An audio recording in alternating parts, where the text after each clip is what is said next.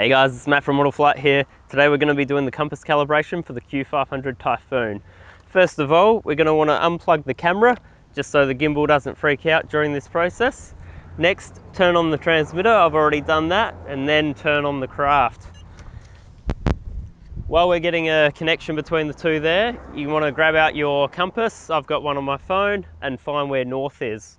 For me, north is directly in front of the craft as it sits now. Okay.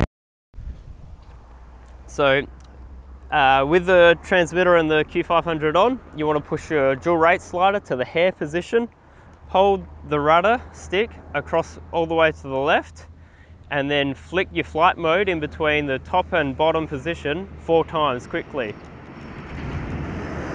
This will give us a red and green LED on the Q500. From here we can pick it vertically up and note the fast flashing red and green LED.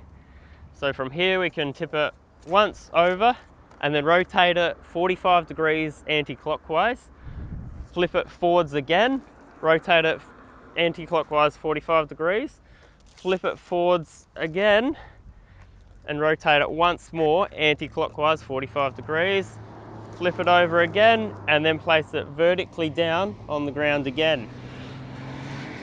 That'll complete its compass calibration, and it'll give us a happy tone and then restart to let us know that it was successful.